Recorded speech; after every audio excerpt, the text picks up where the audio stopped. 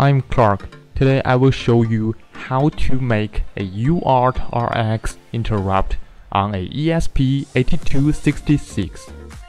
If you have been googling around, you will know there are quite a lot of questions about this topic, but there are no answers on the internet. Today I will show you how to do that. You will be quick. Don't forget to follow us for more interesting tutorials. As you can see in this demo, our product, the clarkwise touchscreen, is communicating with the MCU, the ESP8266 in this case, with UART, and in other cases you can use the Arduino Nano to communicate with the clarkwise touchscreen. But when we are using Arduino device, we can use a built-in UART interrupt. It's called void serial event. It's a built-in interrupt. So every time there is a UART message come in to RX pin on a Arduino Nano, this function will be executed. But if you try this one on Arduino IDE, you will find out it's not possible. It's not working at all. So today I will show you how to make it in a really quick way. So first, let's visit clarkwise.cc and find the blog. You can find the blog link in the YouTube description section. And we need 3 steps to make it. First, we copy the handler to your code. And the first half, we need to include a header here. So paste the header, and then the UART Rx interrupt handler. This is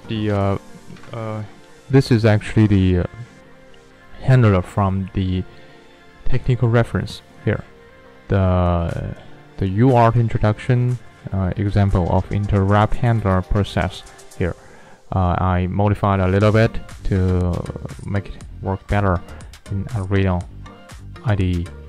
And then we create our own callback function. It's very simple, like say void callback, and it's working. So this, and then we put our callback function into here, T-out,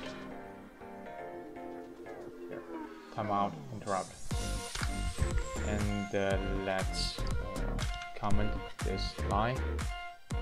Okay, now we upload. Oh, sorry. Now we go to the step 3, install the handler. But before that, you have to make sure your callback function has no delay or yield inside, and it has to be short. I mean, running less than 1 microseconds. And that's very important. You can find out this stuff here in the Arduino ESP8266 official documentation reference. You can find them out here. But today, let's focus on how to make it work here first. And then we install the handler. So we copy this and we paste here, and then we call this function in the setup, and there we go. Now it's working. Let's upload it. Alright, let's turn on the serial monitor, input something. See, it's working. Also, there are something very important I had to let you know first. First, you cannot use the serial read string function here. You can't do something like this. There is a delay inside read string function, so you cannot use this.